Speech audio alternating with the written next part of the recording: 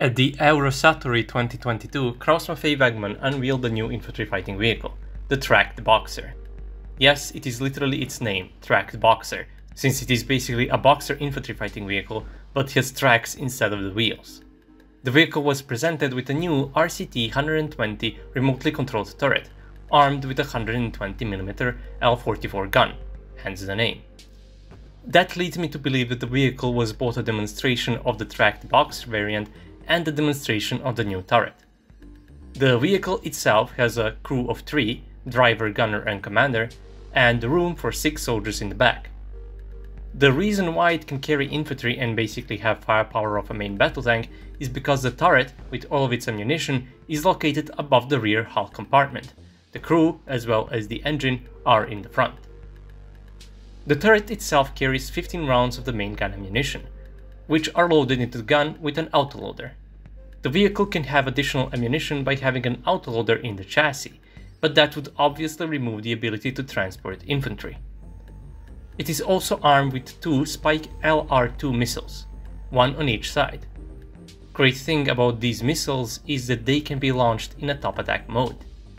But to be honest, this kinda reminds me of the North Korean tanks that have ATGMs mounted on their turrets, and to think we all made fun of them for that. And according to Janes, the turret can also have a 30mm coaxial autocannon installed. On top of that, it also has a remote weapon station equipped with a 50 cal machine gun. The fire control system includes 3rd generation thermals for both gunner and commander, assuring full hunter-killer capability. When it comes to protection, well, it is BOXER, so it only gives protection against 14.5mm armor-piercing ammunition.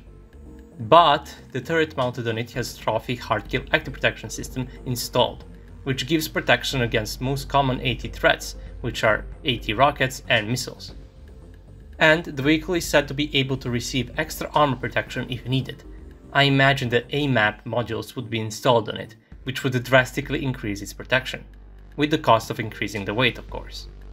But that shouldn't be that big of a problem, since the vehicle is powered by a 1180 horsepower MTU 881 diesel engine and can weigh up to 45 tons, making it a pretty mobile vehicle. Now, this turret is not really unique for this vehicle. It can most certainly be also mounted on the wheeled BOXER, and is just another addition to the modularity of the BOXER platform. I've also heard that this turret can be mounted on a Leopard 2, which is not that surprising since it's mounted on top of the hull. And the chassis can also have any other turret installed on it. Anything that goes on a wheeled BOXER will go on this one, so a usual turret with an autocannon is also most certainly an option.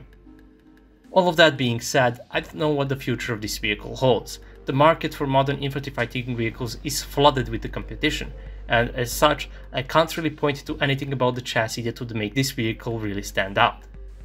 The turret, on the other hand, seems promising, since it is installed on top of a vehicle's hull and has a lot of positive things about it.